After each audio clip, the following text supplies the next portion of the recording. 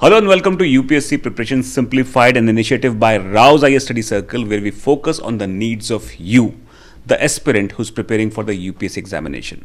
And we are aware of the fact that UPSC has just conducted UPSC mains examination. And in this context, we should focus on very high impact portion or topics as well. One such topic is science and technology. And today we are going to interact with Mr. Akshay Vrat Sir, who is going to help us in terms of understanding the trend that UPSC has reflected in this mains examination. So sir, welcome on board. Thank you, sir. So sir, what is your first impression in terms of the paper? How was the paper? Was it in line with the trend analysis? And what was the impact of current affairs? So I think the paper was very much predictable. UPSC has followed the similar trend. They have always been almost 2 to 3 questions on science. This time also the trend was followed in the same way. And the best part is that this time we saw the question paper which was somewhat related to current affairs. In fact, very much dependent on current affairs and very much inclined towards everyday life questions also. So this makes the question paper somewhat easy for any student to answer.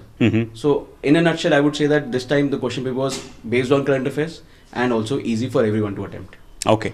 Now, if you look into the questions, there were 3 questions. One question which I really liked a lot was the question on S400.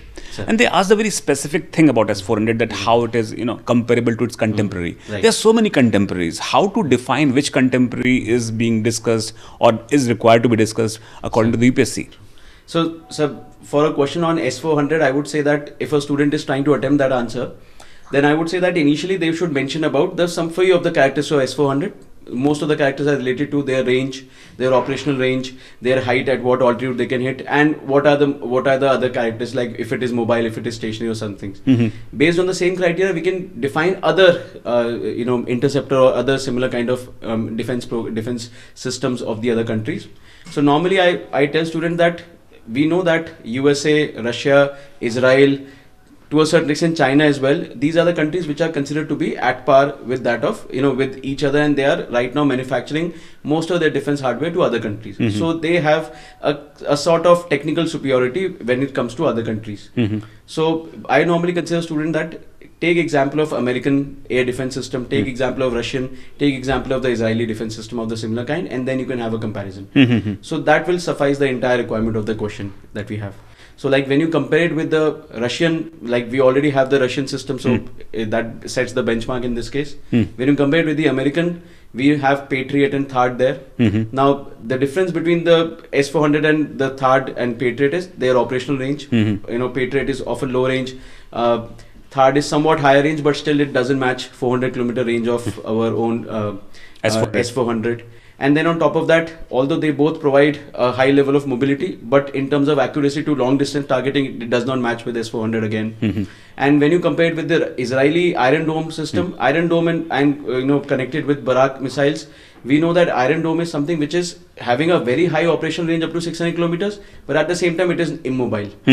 So when you consider Indian requirement, Indian terrain, we have the Himalayan region at the in the northern side, which provides us a natural defense against China and Pakistan. So when you compare the Indian terrain, the Indian requirement, it's very obvious that we may not be looking at a fixed or a geographically fixed defense system, and where this is the area where S400 fits in with all the requirements of the country. Of course. And one thing we can actually also highlight that when we were actually buying this S400, these were the systems which were in contention as well. Exactly. So US system was there, Israel system was there, which can actually help us understand, okay, where we need to compare as well. Yes. Now, in fact, I would like to add a small point here.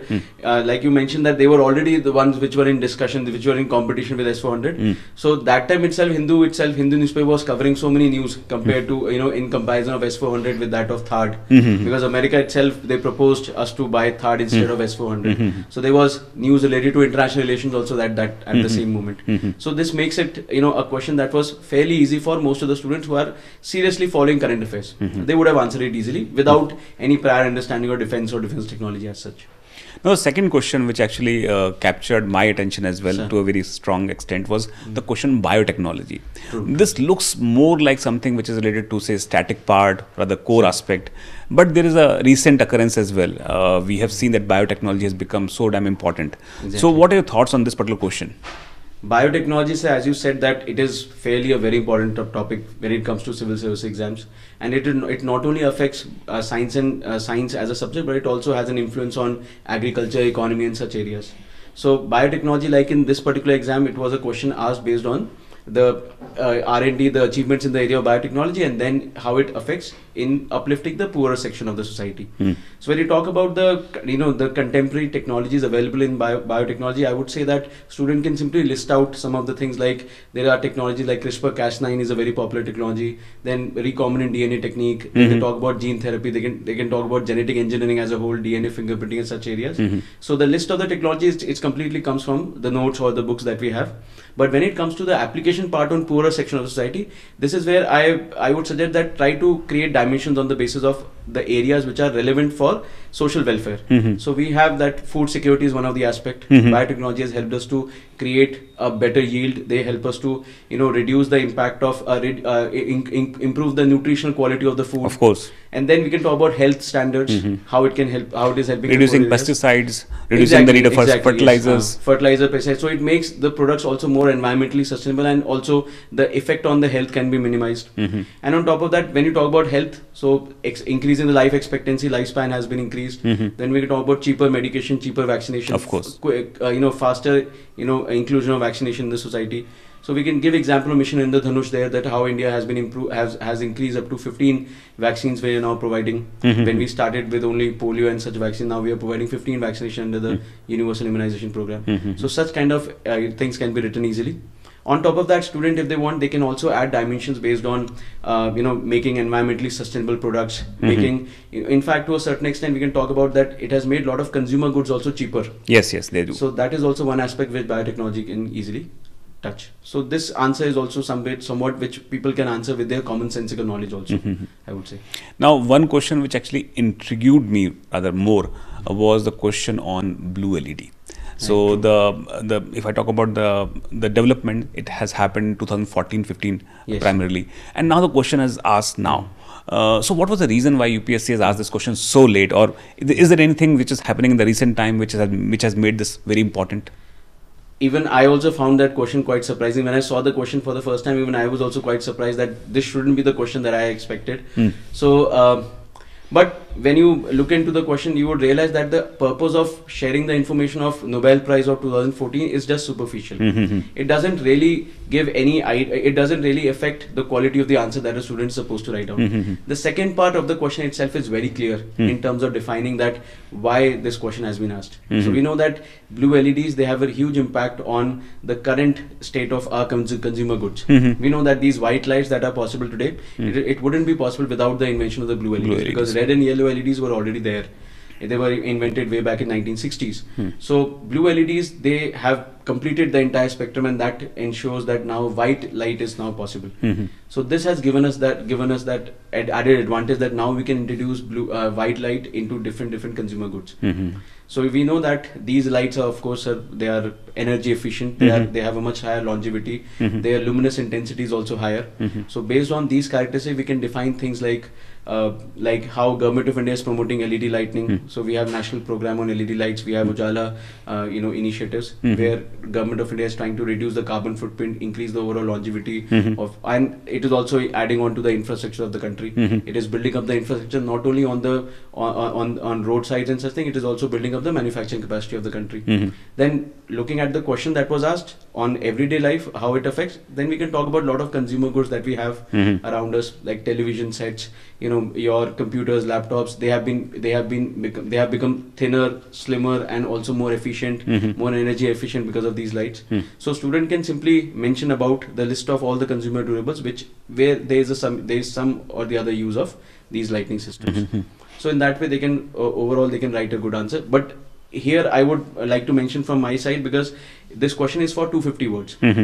So for the previous questions, it was easier to easily come up with the relevant points. This question is particular for 250 words. So I would suggest a student that when they write, about the initiatives taken by Government of India in this regard, they can slightly elaborate on the on the dimensions, on the importance of such initiatives. In that way, they will be able to sum up the entire answer in a good way. Wonderful. Now, there is one thing that students worry a lot, and that is, sir, what are the right resources to prepare this science and technology section? So, what is your suggestion? How can students prepare this topic efficiently? That's true, sir. The study materials are not there. There is no standard book on science. So, although I often tell students that, if you are a student of Rouse IAS, then in that case, they have the option of picking up either the NCERT or they can pick up our own Compass in-house magazine and in-house textbook, I would say. It's not a magazine anymore, it's a proper textbook now. So they can come up with the in-house Compass book that we have. Then on top of that, we release, periodic publications of Focus magazine are there. Then at the end of the session, there are QIPs. Of course. QIPs, in fact, are going on from beginning nowadays. So there is a multifaceted, areas from where they can pick up the data. But one thing I would like to tell students that there is no need to dig deeper because science as a purpose, science has a purpose for civil services. Like science is not a subject that UPSC wants to check the knowledge of the student. They use the subject in order to understand how the student can apply things. Of course. Can help in solving the issues of the country. So learn science from the perspective of solving problems. There is no need to learn science from the perspective of becoming a scientist eventually, such things. That's very important, I guess. So I normally tell students that whatever you study, even our own study materials, because you have been involved in the team for such a long time, and I have also recently understood that how we have been making things. So we have been considering things particularly for the purpose of UPSC. Of course. So even when you look at the Focus magazine, it doesn't emphasize on the aspect of the concept. It emphasizes on the aspect of the application, that how it can really help in answering questions on civil services. So that is one area which can be very supportive for the students. Secondly, for those students who are not students of our institution, I would normally suggest this for everyone, not only for our and for other students, that do not ignore NCERT. Although you may not be able to expect questions directly from NCERT, but I would still suggest that follow the NCERT a little, because NCERT gives you at least the basic insight about the subject. The foundation aspect. Yes, foundation, exactly, sir. You don't have to emphasize on the concept, but you have to emphasize that why these things are important. What is the purpose, that how they can solve, what purpose that they can deliver. Those aspects of NCERT are still quite relevant, sir. And then you have to supplement it from the open source material that we are providing, DNS, and Focus magazine is also openly available. People can subscribe to the magazine also. Of course. And on top of that, they can, if not for the entire course, but I would definitely suggest QIPs are something which can give them an added advantage of course, last minute revision. Now I would actually highlight that all three questions that we have seen in the paper were also covered in QIP. Of course, they were covered in the classes as well, but it was also covered in QIP. Yes, now, there's one thing which I liked a lot about this communication. You said that you are not expected to become a scientist. You are expected to become a civil servant. Yes. Now, here there is one interesting question. There was a question of cryptocurrency in GS paper 1. Exactly. And that was very interesting because it talked about Indian society per se. So the way you have put it across, I think that actually justifies that, that you have to understand the topic from the perspective of being a civil servant and how it is going to impact. True. So any thoughts about being interdisciplinary nature of science and technology? This is a perfect example, I would say, sir. Because we understand that science, what we study, it impacts the society in some way or the other. In fact, I often say that when you study history, history is nothing but the history of science itself. Because scientific temper shapes history of that period. So this particular question shows that how science is now able to create a social current as well. In fact, sir, in the last 20 years, when we see our entire consumption pattern, our entire investment pattern has been very influenced by the innovations in the area of science. Like blockchain technology created the background for cryptocurrency, and now cryptocurrency itself has shaped up how the youth of the country is going to invest in future, where the youth see the next assets are going to be lying, or where the youth think that this is where the people should be investing in eventually. Similarly, there are other channels, other things which have been created by science, like social media. It has been fairly affecting and influencing the political opinion, social opinions of the people. And then we are seeing at the same time we see other aspects of science also which help us in affecting a lot of our opinions. Based on the idea of these recent farm laws issues and some of the issues, we are seeing a lot of social media and other tools of science and technology we saw that they were able to create. I think, sir, इस वाले point को फिर से कर लेते हैं. फिर से कर लेते हैं. आप वहीं से start कर लेंगे. हाँ. So, like you mentioned about cryptocurrency already. So that's a very important impact of science, how science is affecting the society. So there are 3-4 aspects of science that we see where science has a direct impact on the social current, on social structure of the social and cultural practice of the society that we have. Like for example, you mentioned about cryptocurrency. There are other issues also like social media. Today we see Netflix and OTT platforms creating an impact on our viewership and such things. Of course. So it shows that how science is affecting our consumption pattern overall. So this question that has been asked, it shows a very nice bridge between the scientific disciplines and how the Indian society, how the Indian social structure is going to respond to those scientific disciplines. Of course. So like we know that blockchain made the base for cryptocurrency. So that was a scientific innovation, but how it is affecting us is something which we are seeing omnipresent in the society. So that is an area which students should definitely highlight. Especially, and for these things, they don't have to look very far. Just follow the trends, because most of the students who are appearing for civil services, they are well versed with the technology, they are well versed with the current popular culture that we say. They are well versed with that. So how that popular culture is affecting the society, just keep a keen observation of how these things are affecting the consumption pattern. They can even see that in their houses nowadays. Like my father, he watches more YouTube than I do. So he's more addicted to YouTube in that case. So one thing is very clear, that this is these innovations are definitely affecting our day-to-day lifestyle, our family relations, such things. So this is one aspect of science that has a good impact on civil service exam, and we can expect more questions like this in the future. Okay. So I think that this particular discussion with you must have brought great clarity in the minds of the students, and we hope that this will actually lead to some simplicity in their approach as well, because a lot of time they are worried about nothing. And the way you have explained it, I think it actually sums up very well that you need to have limited resources, do them well, relate with the current affairs, focus on the syllabus. This is all that is going to help them in order to crack the UPSC examination. Right. So thank you, sir. Thank you for your time. Thank you. All those people who are on the other side of the screen, you need to understand that preparation for the UPSC examination is an approach that you follow.